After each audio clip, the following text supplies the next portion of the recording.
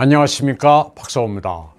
이번에는 한국 외교의 패러다임을 바꾸자, 이런 주제로 말씀드리겠습니다.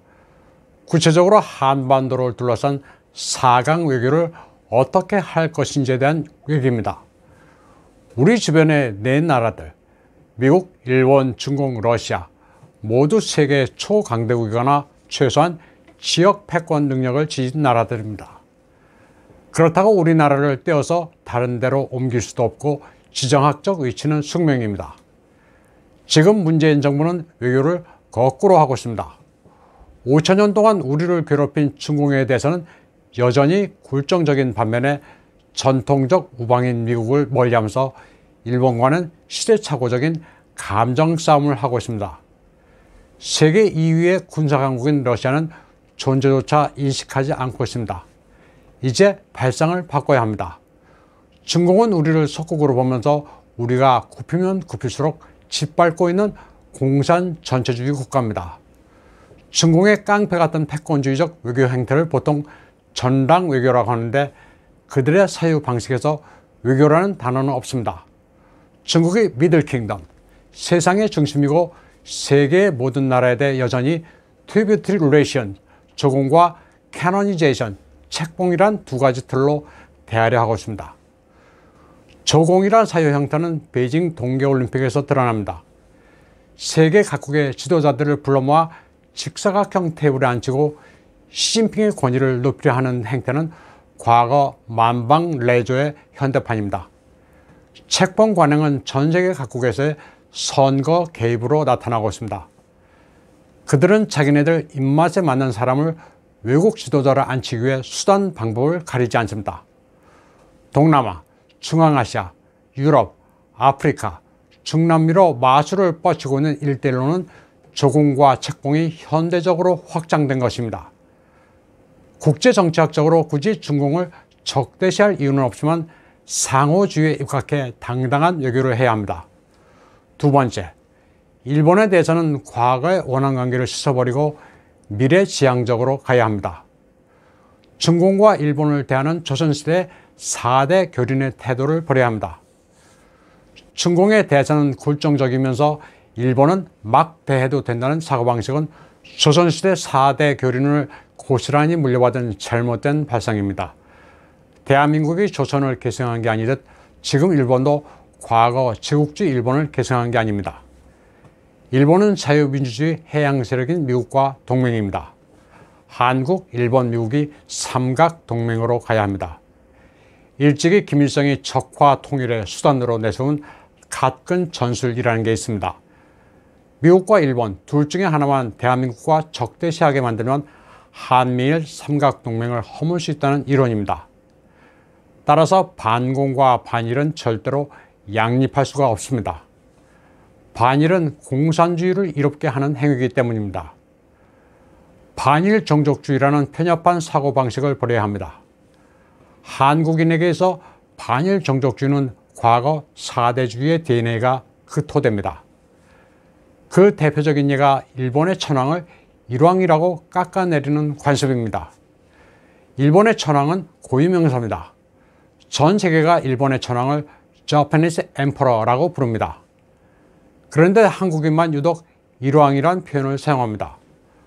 과거 황제는 중국만 있었고 중화 질서를 따른 조선도 왕이라는 호칭을 사용했는데 어떻게 4대 교린의 대상인 일본이 중국의 황제와 대등하려 하느냐는 관념이 아직도 남아있기 때문입니다.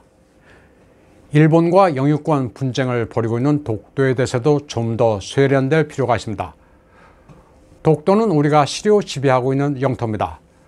굳이 다투는 모양을 만들어내는 것은 독도를 분쟁 지역화하는 것입니다.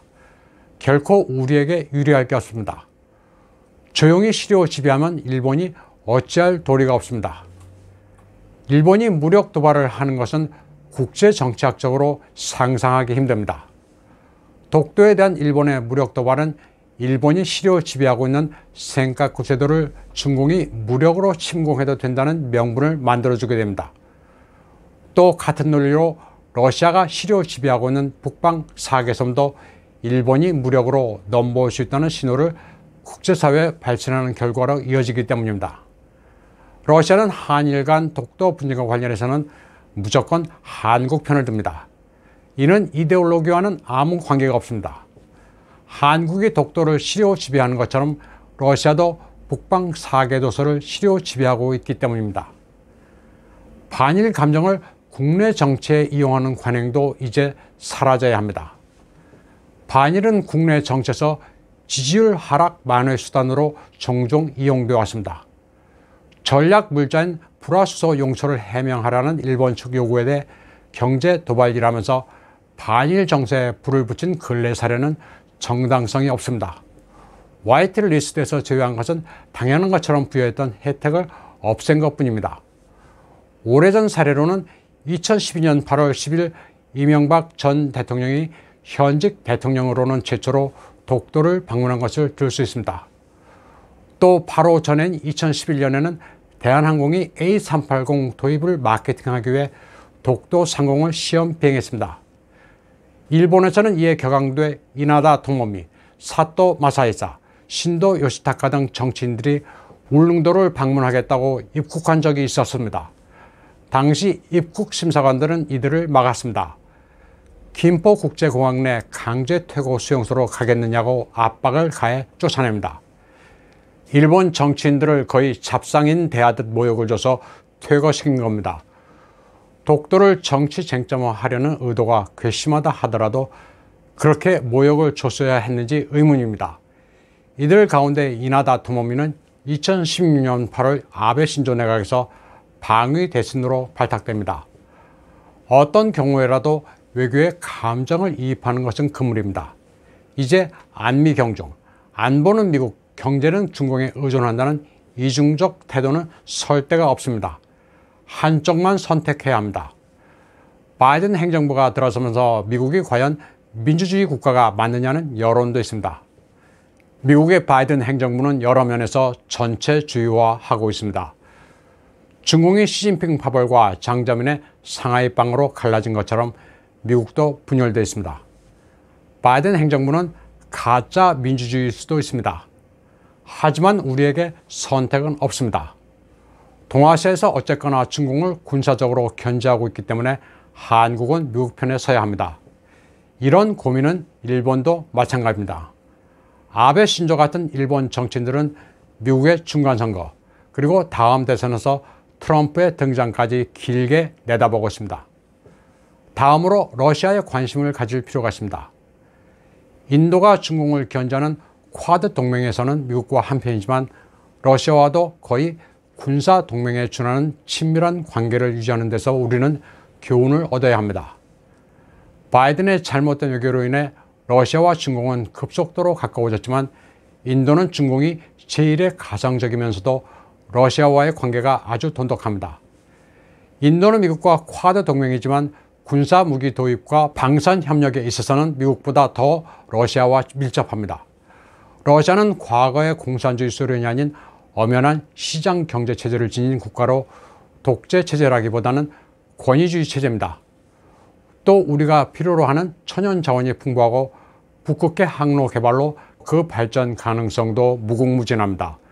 러시아는 중공과 표면적으로는 밀접하지만 속내는 동상이몽입니다. 러시아는 인구 밀도가 적은 극동 연해주 지역에 중국인이 몰려오는 것을 극도로 경계하고 있기 때문에 한국의 진출과 투자를 오히려 반기고 있습니다.